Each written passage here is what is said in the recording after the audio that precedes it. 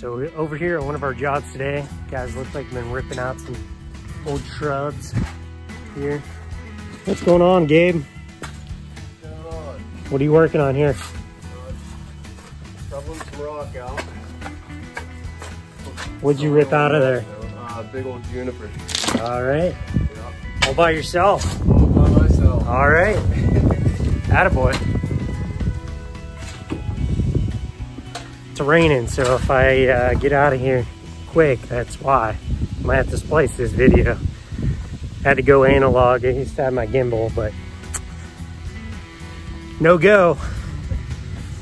So Seth, can you give me a snapshot of what's going on here again? Because my video didn't save. Not a problem.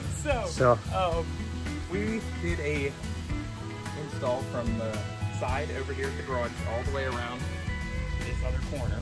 Okay. Over to here. Yep, over here. Okay. And then the hardscape crew redid pressure wash day patio.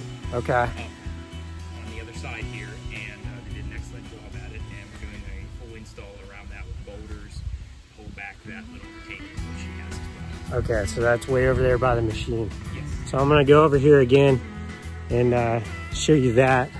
Sorry, the video's a little shaky. So,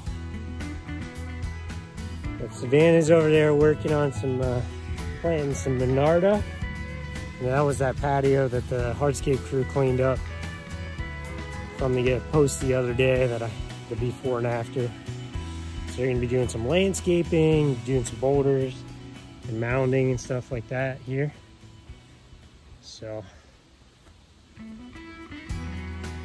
it's gonna be pretty cool.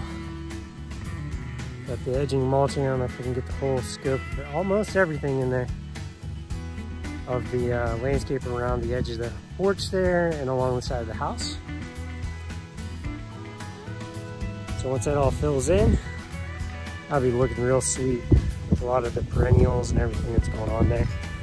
And that cool patio right there that was existing, we just cleaned it. What a little cleaning can do, and some landscaping. Looks awesome. Excited to see the finished result on this one. So we'll catch y'all later.